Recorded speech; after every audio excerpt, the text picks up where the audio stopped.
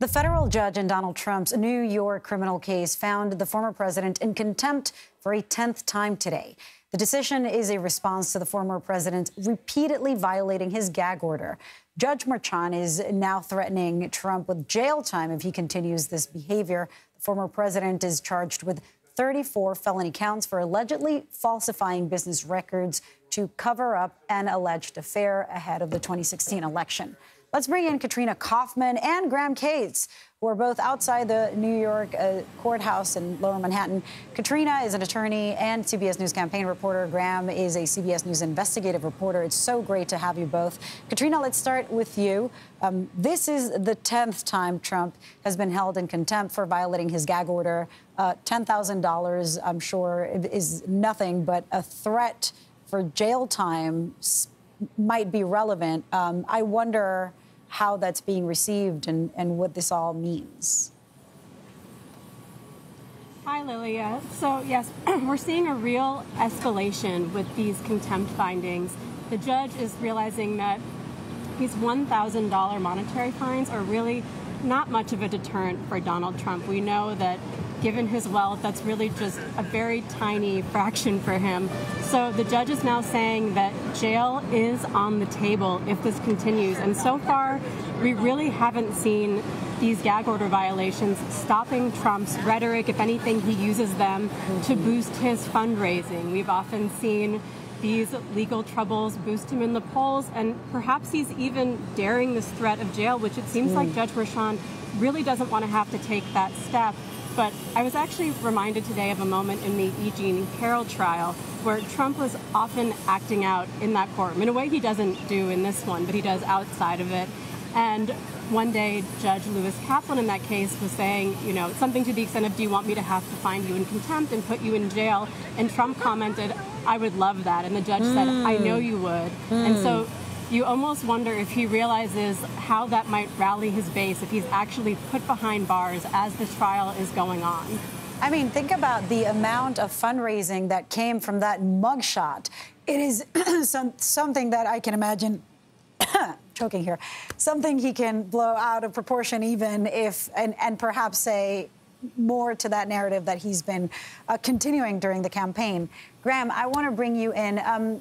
How much of this long rope would Trump have if he were not president? That's something that the judge actually talked about. He said, look, you're a former president, likely the next president, or probably or possibly. It seems he says this is a witch hunt because he was president and because they want to get rid of him, that it's all political. It sounds like the judge is actually saying the opposite. Look, you know, it's not a good look to put you in jail. Talk to us about benefit or not of him having been a president. There's no doubt that this would be playing out differently if he wasn't a former president and a current presidential contender. Generally, when you're in a criminal trial, you can't talk about the jurors. You can't talk about other witnesses. And if you continuously violate a gag order in a case, you're held in contempt and at times actually jailed. He's gotten a lot of warnings about this. The prosecutors have said at some point we may ask for that. The judge has really drawn his red line at talking about the jurors. Time and time again, these are the things that he mentions when he finds Trump in contempt. It's the times when Trump mentions jurors, whether it's in an interview or posting about the jury selection process on social media. And he said, one of the things that I'm thinking about when I'm considering this kind of what would be a momentous decision is the toll that this would take not just on the defendant, but the court staff, the corrections officers who have to oversee it, the Secret Service agents he mentioned who would have to accompany Trump. He knows that there's more that would go into this than just the normal jailing of a defendant.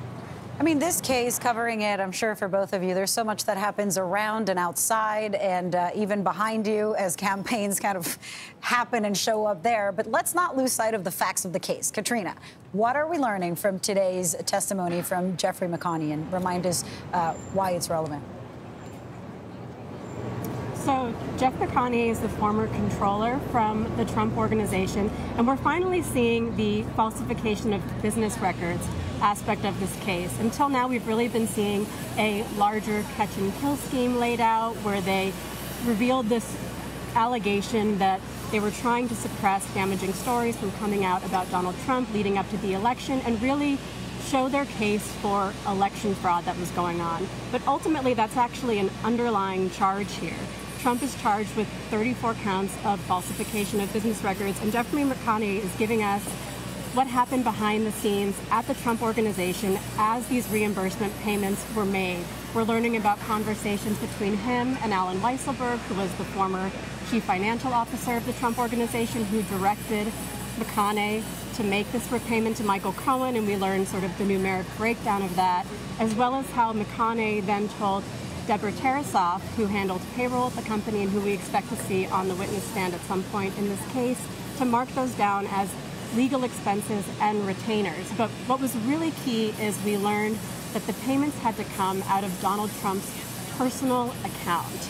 So this is bringing in Trump and his own knowledge of the payments. He even detailed how they had to come up with a whole new process of sending checks from the Trump Organization to the White House so Trump could sign them himself, then back to the Trump Organization, and then to Michael Cohen. So we're really starting to see the threads of the falsification business records aspect of this case, which the prosecution does have to prove beyond a reasonable doubt here. Katrina Kaufman, Graham Cates, it's so great to have you. Thank you.